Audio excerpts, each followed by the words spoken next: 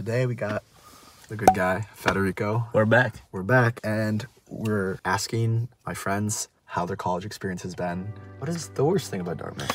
Or will you donate to the school? Buddy. How's the dating life? Oh, it's complicated. I say like... So, to start, what university you go to? Dartmouth College. So, what is your major? Economics. Economics, no minor? International relations. What have been your internships at college?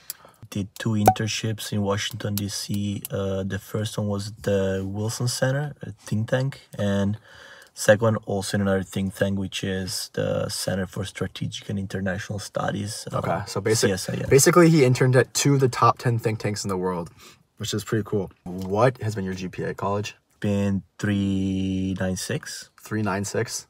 So Buddy basically just said he has no friends or social life, so just take that into consideration. Keep that in mind. Keep that in mind. 396 is ridiculous. Do you It's feel like like there's grade inflation? Grade inflation. Okay, grade inflation. Yeah. And then what's been your involvement on campus? My freshman year, I worked on the diving team, the swim and dive team. Then I was at Dartmouth, we call it UGA. It's like a RA in the dorms. I worked all kind of different jobs. Like I taught Italian, I was an econ tutor, econ TA. Then I went back to being a TA for Italian, all kind of odd jobs. Okay. I was like a mentor for international students last year. And then just research with profs, like economic research. The last one is really the most important one, is this program called the War and Peace Fellows. It's like a seminal style program, like 20 Dartmouth students that meet like every week with a speaker that has something to do with like international security, so war and peace. So sometimes it's a war photographer, or with some people from the Pentagon coming, or professors at Georgetown. Would you say that's been your favorite one, or what's been your favorite? I would say so, yes. That's very unique. I think it's only Dartmouth and Stanford that has this type of programs. It's really nice because every year the professor that manages the program take us on trips. In the spring, usually DC. Last time we visited the National Security Council, Treasury, visited the UN. Last December, went to Brussels to see the NATO headquarters, International Court of Justice, to really like meet the people that actually do those type of jobs that are in the international security sphere. So that was amazing. Okay, so now we're gonna do a quick rapid fire. So I'm gonna give him different categories. He's gonna say if it's better or worse than what he expected. So first off, parties. Worse. Why? I feel like Greek life parties, after 1 year or so, they get boring. What about the food on campus? Food, thumbs up. What's so good about the food? I just like the dining hall. Like I thought I wouldn't like the food. Like I come from Italy, so I have like the Mediterranean diet, all that kind of stuff. Yeah. But food is pretty good. Food is pretty fresh.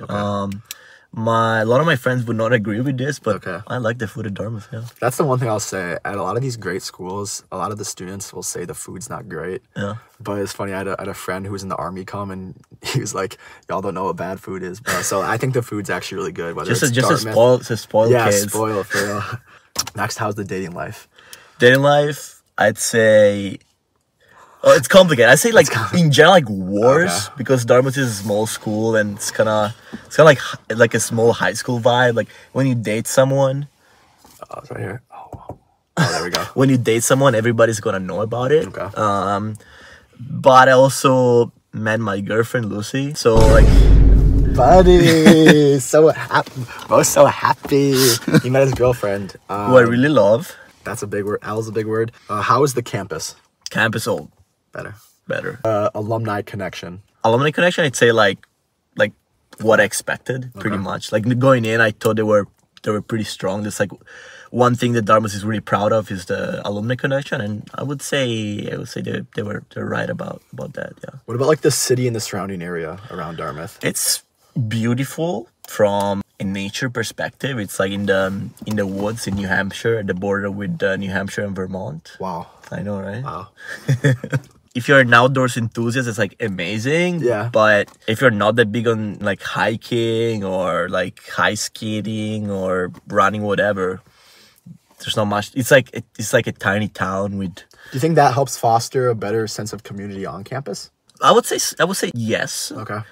But also, I mean, it's kind of like a double-edged sword, in the sense that sure, it like forces people to like stay on campus and hang out with each other, but also it doesn't offer anything social life-wise. So then everything revolves around Greek life, which If it's your thing, great. If it's not your thing, then that's all there is. So maybe not the best thing, you know. You don't have as many options, I guess, if it makes sense. What about the professors? Professors, oh, amazing. There's some of them who really became really more than professors, became mentors, friends, and created really special relationships. That's one of the best thing I'd say was this experience was really meeting some of them. Okay, the last one for better or worse is the ego boost that comes with telling people you went to the Ivy League. I'd say like when you're a freshman, it's like over the roof. Okay. Then over time, you kind of like just get used to it. You kind of become humble again. Okay. You kind of realize that like, sure, it's a great school, but like there are many other great schools. And you still gotta get a job, yeah. Exactly. At the end of the day, you're still gonna get a job, and even if you go to a prestige Ivy League school, you're like any other kid. It doesn't really. For real. Yeah. Okay, now we're gonna go probe a bit deeper. So we went at layer 1. Now we're going to layer 2. Layer 2. Layer 2. So the question I have to you is, what do you think is the best thing about Dartmouth? I would say the people. The people in terms of friends, professors, or just people working at the college. There are no professor. I think like everybody there is really nice, and also at Dartmouth I met some of the coolest people that I've ever met in my life. There are people coming from all over the states, all over the world. So I guess the diversity of nationalities, culture, ideas, it's something I'd never seen before, and I think it's like truly unique. So I would say the people. Yeah. Okay, so on the opposite side, what is the worst thing about Dartmouth? It put a lot of emphasis on specific careers, and I guess it's not just a Dartmouth problem. It's like a problem of like most like top schools. Mm-hmm.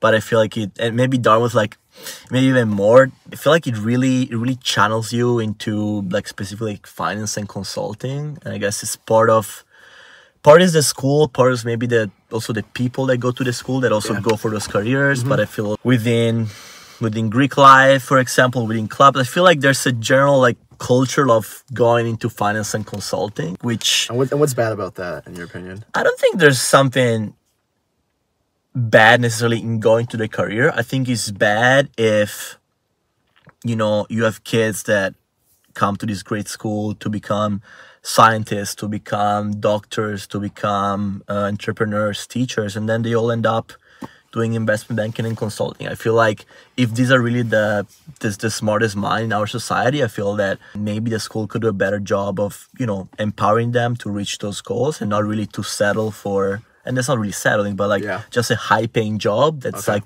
kind of dull and maybe doesn't do as much good to society as they could have been. I feel like maybe doesn't let people reach their full potential. It makes sense. So what is an accomplishment you're most proud of from your time at college?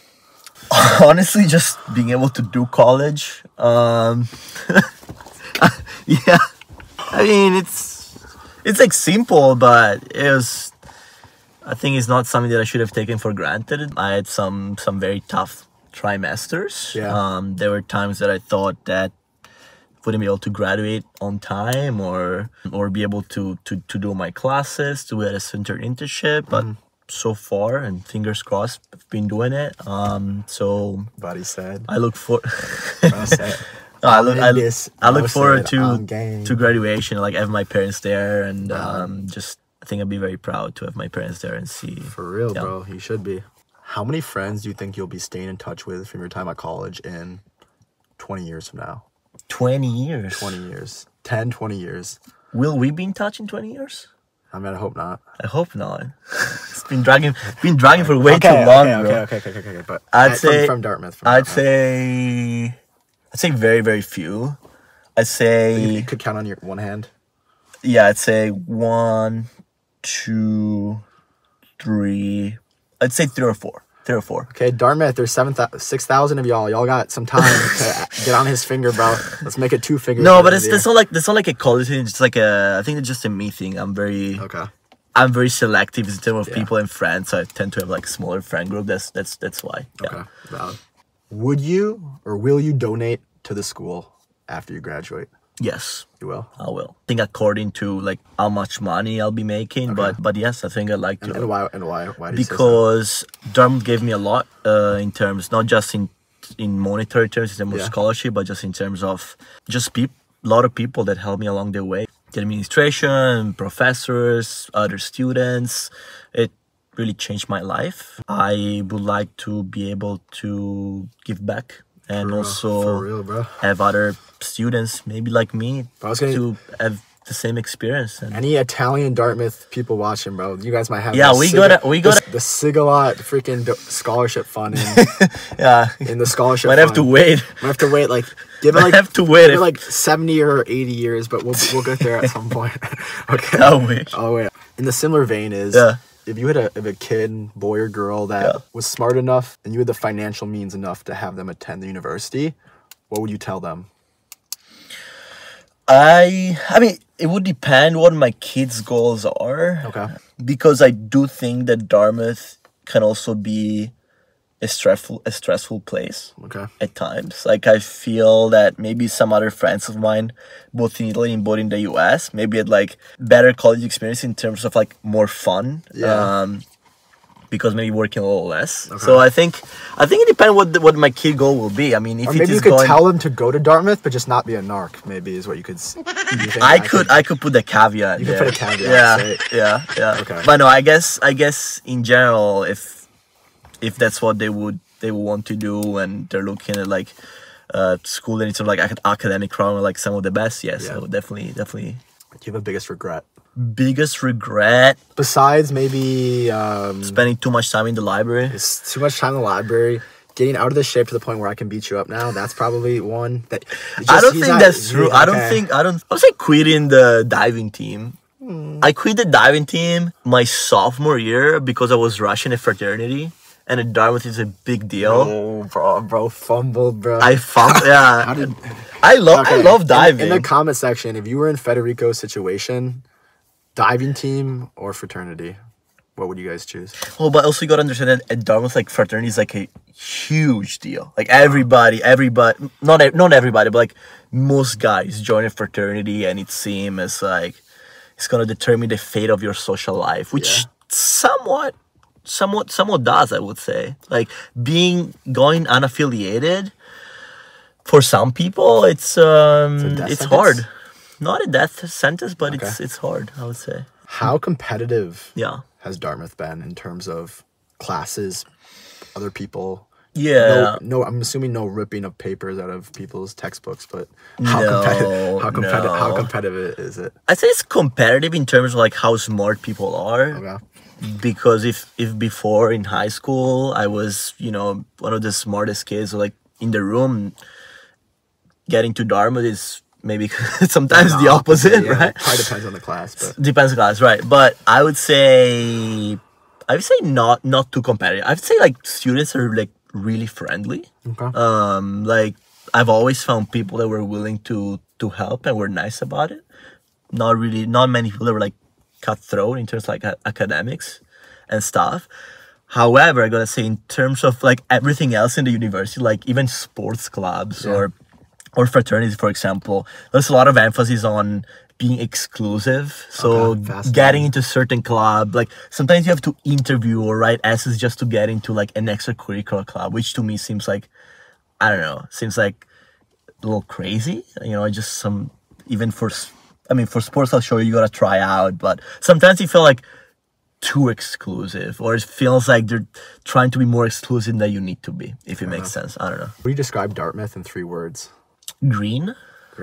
Because it's the school color and just so much nature. Green. Cold, but okay. The winters are really hard. Okay. So if you wrote my admission essay, kind of like bullshitting in my admission essay, but it turned out to be true. Like tight knit. Tight knit, okay. I feel so. He said green, cold, and tight knit. That's valid. That's valid. I actually see that. Just cut it, bro. This question was so bad. Green. He had bad answer. The answer was terrible. We'll do 2 more questions. Okay. Would you rather go to Dartmouth? Yes. Or for the rest of your life, you have free fruit. Unlimited free fruit. Including bananas? Bananas, apples, oranges, whatever. Because then I could start like a fruit selling business. You could start and make money off of that. You could. But it's just your personal consumption. So just for personal consumption? It's for personal consumption. I mean, gosh, Dude, this is a hard question. A hard decision, but I would still go with Dartmouth. Buddy said, fruit. We ain't rocking with fruit. Get that out of here. The last question I have for you is, what's a pivotal moment that happened at Dartmouth that significantly changed your worldview? Maybe change myself or change my goals. Okay. Career-wise. It's changing the way you view yourself. Yeah. For the longest time, I've been really confused about career paths or what I would do for a living or after Dartmouth. That changed. I had a hint of that when I participated into a war simulation. It was a simulation about, I think, a war in the Middle East. Is some sort of role play game, but that has like very real features. It really mimics reality. Some of those simulations also done in Washington by think tanks to predict like scenarios, outcomes. And it was like a 5-hour half-day simulation with 30 different students and people that were managing the simulation. And I don't know, it felt really exciting. It felt meaningful to kind of be in the shoes of policymakers having to take hard decisions that would like change people's lives. And it was in that time that I realized I wanted a job that had a meaning, that would make a positive difference to my country, to society. So that was like a realization, like what do you call? Realization. Or when like a light bulb moment for me. Yes. Awesome. Drew, it's always a pleasure. Always a pleasure. Okay. So you're not interviewing students from Notre Dame, right? You just good schools? Buddy. I heard his head, sorry. See, I'm stronger than him now. Okay. Well, we got Rico. More friends on the way. Good looks.